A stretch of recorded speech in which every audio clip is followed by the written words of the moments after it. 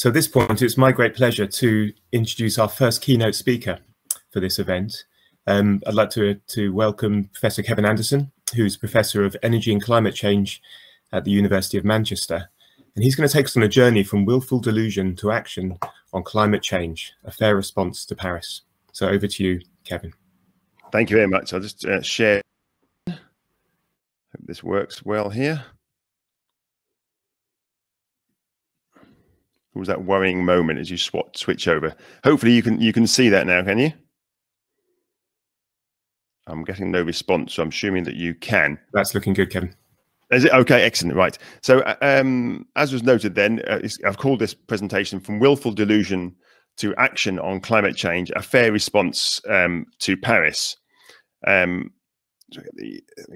going to start off with a little bit of science, and this is not meant to be flippant, but really just to remind us that the climate does not respond to good intentions, to Machiavellian policies, to eloquent arguments, legal niceties, or accountancy scams of one sort or another. All of this is actually trumped by the brutal beauty of the physics. And that makes absolutely clear that it's the total quantity of carbon dioxide and other greenhouse gases that we dump in the atmosphere that relate to temperature. And I think we have to remind ourselves sometimes of the simple science behind this, and that our responses need to be in line with that science. I also think we need to start off with a little bit of humility, particularly people of my generation. So if we go back to 1990 and the first report from the IPCC, or indeed 92 in the Rio summit, we look now 31 years later, and emissions are over 60% higher than they were in 1990, and they were certainly going up in 2019 still, and they're likely to go up, maybe not this year, probably similar to 2019, but maybe next year. So despite all of the rhetoric, optimistic rhetoric we've heard over the last 30 odd years, we provided over a really abject failure in terms of reducing our total emissions, at least collectively. And I think it's worth to stop and reflect, and we obviously have to change direction. But what we often hear from different parts of the world, but here in the UK, we often hear the language that isn't the UK showing leadership. We hear sort of numbers such as, oh, well, in 2018, our emissions were 44% lower than they were in 1990. And more recently, in 2020, they were 51% lower than they were in 1990. This sort of language is used for many countries, but particularly the UK, often demonstrating its climate change credentials. But if you include international aviation and shipping, and indeed our imports and our exports, then I would argue there's been no real climate change leadership over the last 30 years, not that's driven significant emissions in line with our commitments. We've seen at most probably about 15% reduction since 1990. That's less than 0.5% every single year, far, far falling short of what we would need to do to avoid dangerous climate change. But that same message is true of other so-called climate progressive countries, whether that's Denmark, Sweden, France, or indeed the EU more generally. You know, all countries that claim leadership, when you actually unpick the details, they're all still pretty much as carbon rich as they were in those days. But the argument then is, isn't the UK, showing wider leadership when we've got this language now of climate emergencies? So we see this in Scotland, we see it in Northern Ireland, and we see it in the Welsh government, and of course the UK Parliament has now declared a climate emergency. But when we sort of play that out, what are we seeing as a response? Well, no sweeping and rapid social change that we did see with the banking crisis, that we did indeed see with COVID, we are still seeing with COVID. No immediate and widespread penetration of low carbon technologies. So we hear about lots more renewables, but they're plus oil and gas, and indeed perhaps cumbering coal. So we're still about 80% fossil fuel development. 30 years on, we're 80% fossil fuel development. We're certainly selling more electric vehicles, but we're also selling lots of petrol and diesel vehicles, and including huge sports utility vehicles. In 2019, for every EV that was sold, there were 37 petrol or diesel. This year, in the sale of EVs, there were 8.5% of the market. That means 90% of the market is still petrol and diesel cars that we're locking into the system for the next 5 to 10 years. And the latest, what we're capturing this climate emergency is under this language of net zero by 2045 or 2050. This has emerged as the ubiquitous response to our emergency. And what I want to do over the next sort of 5 minutes or so, before putting some other slides together, is actually trying to unpick what this means. Because is net zero an appropriate framework for addressing Paris and our temperature equity commitments? just bear in mind that whilst we've had this net zero framework, the government has enthusiastically embraced the BP Clair Ridge Phase 2 platform. That's 250 million tonnes of CO2 over the lifetime of that facility. The new Glengorm gas discovery, enthusiasm over that, and 100 million tonnes of carbon dioxide. The new sort of gas site near Hull in East Yorkshire, another 13 million tonnes of carbon dioxide. The huge liquefied natural gas facility in Mozambique, which the UK government has put in £1 billion, or is putting in £1 billion of UK taxpayers' money, along with other oil companies. That's over 4 billion tonnes of CO2 in that facility. And of course, we heard yesterday about the government hoping to license the new blocks over near Shetland, which is about another 75 million tonnes of carbon dioxide. I think really that the UK government's own oil and gas authority is important, gives an important sense of how serious we're taking this emergency. If we look at their website, or indeed their Twitter account, look at their opening about us, and it gives a lie to the appropriateness of net zero. So this is the government's own oil and gas authority, says that we work with the industry and government to maximise the economic recovery of oil and gas, maximise the economic recovery of oil and gas, and support the UK government in its drive to reach net zero greenhouse gas emissions by 2050. An oxymoron if ever you saw one. So let's go back now to our commitments that we've made in Paris and just revisit those. So we committed to stay well below 2 degrees centigrade and ideally aim just for 1.5. But I think we have to recognize these are incredibly dangerous thresholds for many people around the world, typically poor people who have had very little responsibility for the emissions in the atmosphere. That we're going to make our changes in accordance with the best science and on the basis of equity, which I would argue no nation has seriously taken seriously, no wealthy nation certainly. So what does the IPCC, the Governmental Panel on Climate Change, tell us about Paris? Well, in a very sort of heroic fashion, I'm summarising all of the mitigation analysis from the IPCC into one sentence, or the science framing on mitigation, and say it's about carbon budgets. That's what matters, not long-term targets. It's the carbon budgets that relate to temperature, most closely relate to temperature. And that basically is the area under the curve you can see here.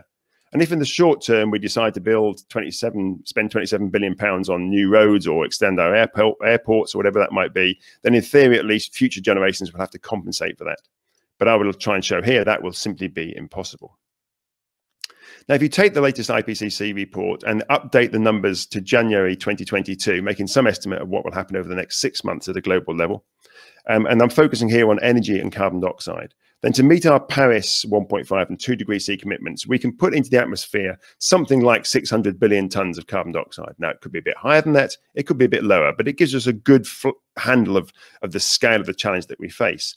In 2019, and almost certainly for this year, we'll be seeing something like 36 to 36.5 billion tonnes of carbon dioxide emitted. That's about 17 years of current emissions at a global level before we breach our 2 degree C commitment. Remember, that's the global level. So why is this framing so different to net zero? Well, first, let's be clear, net zero is a new phrase. This is not something. If you look at the IPCC's latest report, then in the summary for policymakers, it's referred to 16 times. If you look at the last report in 2014, it's not mentioned once. If you look at the CCC's sixth budget report out in 2020, it's mentioned between 3,000 and 5,000 times. Every page, pretty much, it's on there 10, 20, sometimes 30 times. If you look at the CCC's fifth budget report, I couldn't find one reference to net zero in that report. So it's a new phrase. It is true to say that scientists in the sort of more detailed discussions have been talking about net cumulative emissions and so forth for a long time, but the appealing translation from the more sort of science framing of net into this concept of net zero and be ubiquitous and, as I say, very appealing to policymakers in particular. This is a new and very recent change. It is not based on the concept of total carbon budget. So we move away, I would argue, quite a long way from the science from this. It tends to focus on a far off endpoint. Think about it, the scientists, the advisors, and the policymakers will almost all be either retired or dead in 2045 to 2050. And yet that's the framing we're having here. And it's guided by what this sort of very nebulous term of highest possible ambition, not the quantitative requirement to meet 1.5 and 2 degrees centigrade and take account of equity as is required in the Paris Agreement. It also is deeply reliant on the future uptake of application of carbon dioxide removal. This is through either negative emission technologies, which are technologies which either are in very small pilot schemes or still in the imagination of a few academics, that we hope that our children and our children's children will be able to deploy at a huge planetary scale. And also this other, I think, dangerous framing of nature-based solutions. So these are the things that we hope future generations, our children, our children's children, will deploy. And these are locked into virtually all of the scenarios. Indeed, net zero is awash with these negative emissions. My position on this is that, yes, let's fund let's have a major R&D program into negative emissions and nature-based solutions and deploy them potentially if they meet very stringent sustainability criteria. But let's cut our emissions today from energy, assuming that it does not work at scale. And anyway, some form of carbon dioxide removal will be necessary to remove the residual greenhouse gas emissions from agriculture, principally methane and nitrous oxide, that cannot be eliminated, whatever we may do with agriculture. So actually, energy does need to be real zero CO2. A lot of people also argue that net zero is quite helpful because it's a framework for us all to come together under. But in my seriously undermining the need for immediate and deep cuts in emissions today. The UK is a good example of that, where if you look at the UK, look at the spreadsheets from the Committee on Climate Change underpinning this whole framing of net zero, it doesn't go to zero emissions even from fossil fuel in 2050. It's still got 31 million tons of carbon dioxide from fossil fuel use in 2050. That's higher emissions per person in 2050, even for population growth, than a typical Kenyan has today. It also assumes that in the second half of the century, we will continue to burn fossil fuels, probably somewhere in the region of 700 million tons of carbon dioxide of fossil fuel-based CO2 will be emitted after 2050 from the UK. As I said before, it also relies heavily upon future generations removing our carbon dioxide from the atmosphere. Many hundreds of billions of tons of CO2 is anticipated to be removed in our scenarios. And I think it's important to note, at least in my interpretation of net zero as I can see it, it's almost complete neglect of international and indeed national equity, despite the huge imbalance in historical and indeed current emissions. Put simply, net zero allows large but still incremental changes to business as usual, to be sort of disguised as being in line with our Paris temperature and equity commitments. And I would argue it falls far short of that. So how far short does it fall? Well, the work that colleagues and I did last year, looking in detail at the developed parts of the world, so-called developed parts of the world, and then also particularly UK and Sweden, says that our carbon budgets, if they were played out more globally, then we're more in line with 2.5 to 3 degrees centigrade of warming than 1.5 to 2 degrees centigrade. And say that was the same for Sweden. And I think the UK and Sweden are probably ahead of many of the other European countries. So what alternative could we imagine to net zero? Well, I think we should be using a carbon budget framing. But for all of its drawbacks, I think it still provides a real guide to drive early policy change. And it's much more in line with the science than sort of highest possible ambition. So carbon budget framing around Paris. We should go for real zero CO2 for the wealthy parts of the world, developed countries, by about 2035. That sounds ridiculously early, but we should have started earlier than we have done now. We've squandered 30 years. And remember, that's planes, trains, ships, industry, houses, everything, 2035. We should have a separate target for CO2 from industrial processes, such as cement and steel. And there are some arguments behind that in relation to equity, which I won't go into now, but that's why I think that's important. That is separate from the energy CO2. Another separate target for agricultural emissions, from particularly non-CO2 emissions of methane and nitrous oxide. And arguably, they could be separate as well because they have very different atmospheric chemistries. And a separate target for a million tons of carbon dioxide captured through either negative emission technologies or nature-based solutions. And what really separates this out from a net zero framing, and I think this is absolutely fundamental, is there should be strictly no substitution between any of these. As soon as you get substitution between these, you get all sorts of Machiavellian policies coming in and accountancy ruses. You know, make it clear, make it something so people can be held to account. And it provides a clear market and political signal for these particular domains, much more reliable, I think, than the net zero framing. Treat it like the emergency it is. And if you play this out from a mitigation point of view, it means well over 10% reduction in emissions every single year, heading more toward 20% by 2030. That's a total emission reduction compared with our emissions today, or 2019, of about 3/4, about 75% by 2030. Zero carbon energy by about 2035. Planes, trains, ships, everything. Real zero, not net zero. This is immediate and profound system change. And no doubt some of you will be shaking your head saying this isn't possible. Well, we should have started earlier. It's more possible to deal with this than live a good life with 3 or 4 degrees centigrade of warming. So let's give a flavour now of what those policies, both in scope and scale, might look like if we were to actually really respond to the climate emergency. Now, I'm just going to touch on these, so I'm not going to go into any detail here. But just think about power generation. Well, currently in the UK, of our final energy consumption, only about 20%, less than 20%, is actually electricity. So only about 300 terawatt hours there or thereabouts out of, say, 1,500 to 1,700 terawatt hours for the UK energy consumption. So we're going to need a massive electrification program. And I would suggest it needs to something like, if you take the Committee on Climate Change's zero CO2 generation, power generation, you need to multiply that by a factor of 2 to 3 times and do it much faster.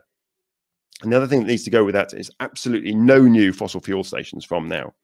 So there are lots of other issues there. I've touched on a few here, but I'm now going to just think about transport. And there are a whole load of things we can do on transport.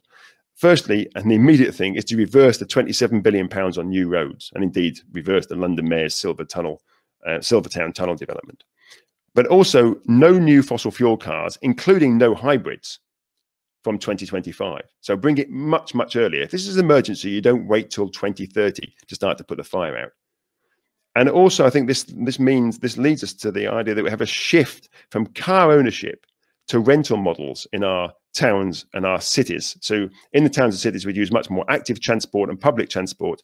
And only when we were traveling further across rural environments would we then consider using cars that we would rent for the time that we needed. There's lots of environmental, sustainability and climate change benefits of doing this. So this would mean we would not roll out charging points through our cities and towns, maybe on the outskirts in the rental centres, and a different sort of place-based approach to rural transport parts of the country. So strategies need to be much more place-based. Touching on aviation, absolutely no more airport expansion, no first or business class because they have much higher emissions per person, and a rapidly escalating frequent flyer levy. And this would have to go up so fast that it should be stopping people flying if they're flying 3 or 4 or 5 times. That should be stopped. So we'll not curtail people who fly occasionally, but people who fly very regularly, they would have to be stopped by a frequent flyer levy. If we think about buildings, why on earth are we not doing this already? But from January 2022, set a standard. So it should be Passive House Plus as a minimum for all new buildings. A major and deep and a major and high quality retrofit of your existing buildings that are going to be here in 2050 and beyond. And I think a maximum size for new properties is also important there, both from sort of an energy and sustainability point, an energy point of view, but also from a sustainability and land use point of view. Much less material use, much less land use, and already a highly populated island. No greenfield developments, and no second homes, and all of this within stringent controls on materials. And the final thing here, just about oil and gas. It's always the issue that no one really wants to touch, but we need to cease all new developments now. All new developments.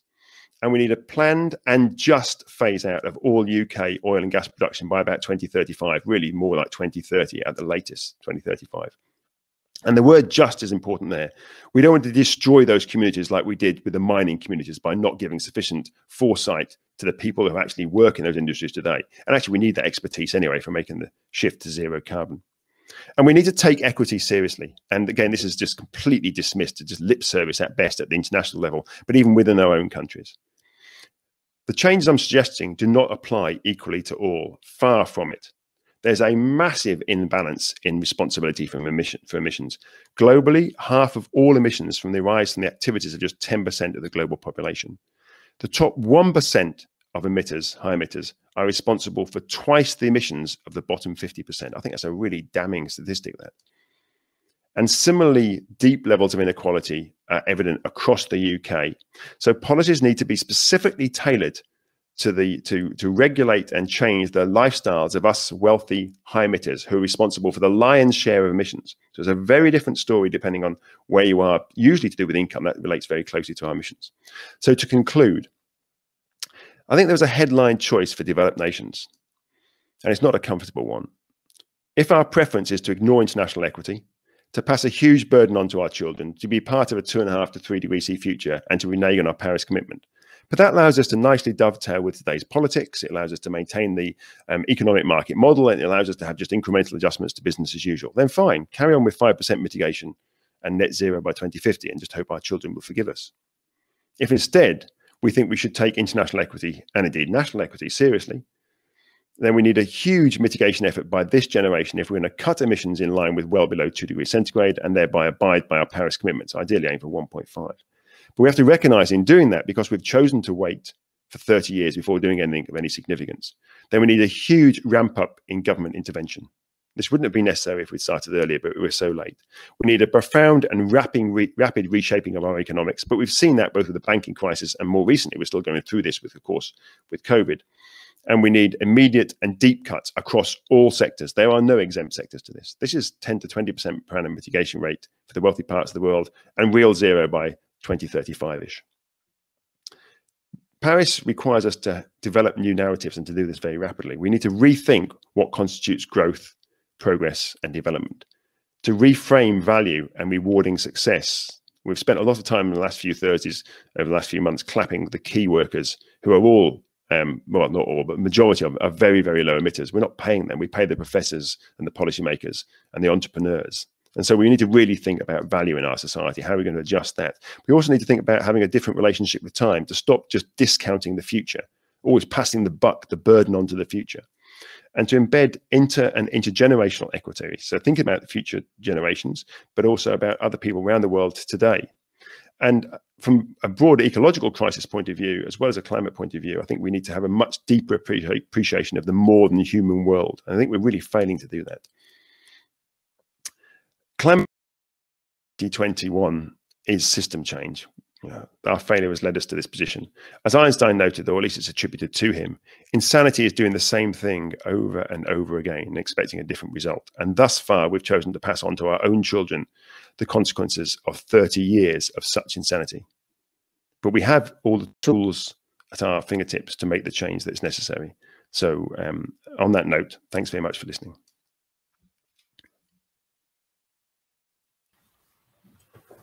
Fantastic. Thank you, Kevin.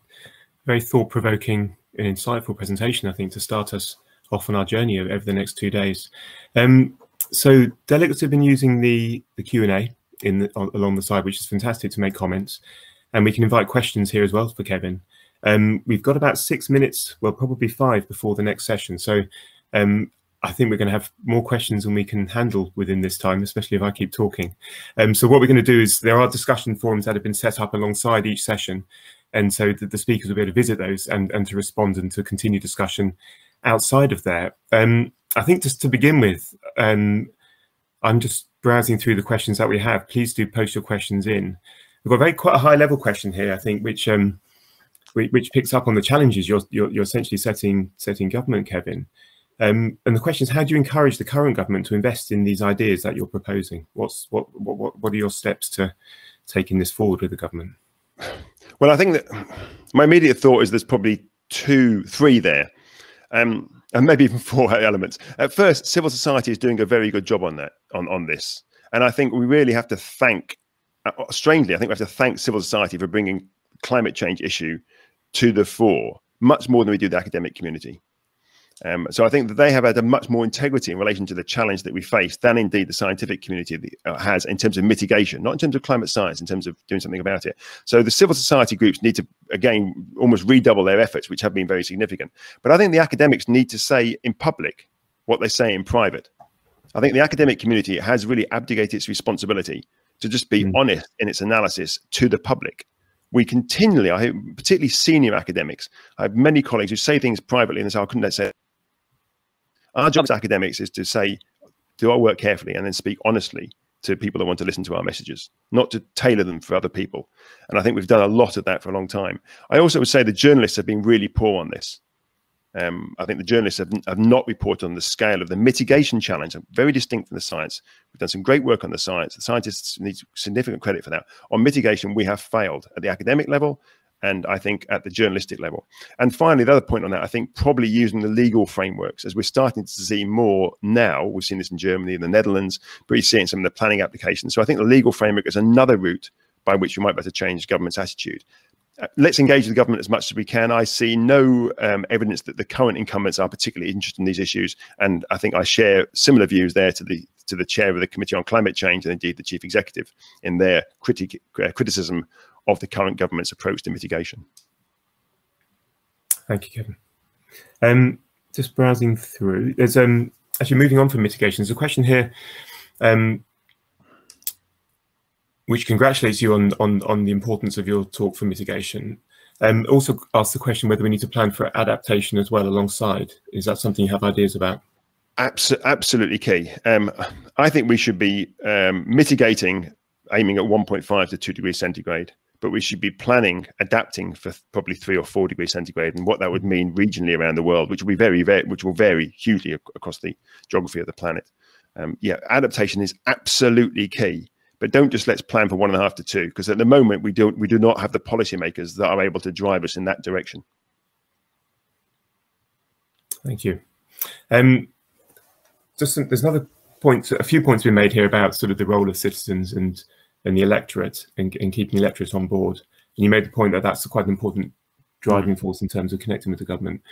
So a question was made there: how do you keep the electorate on board as this progresses? Well, this is my point towards the end about the equity part. For most people in somewhere like the UK, remember, most people in the UK are by definition below average emitters.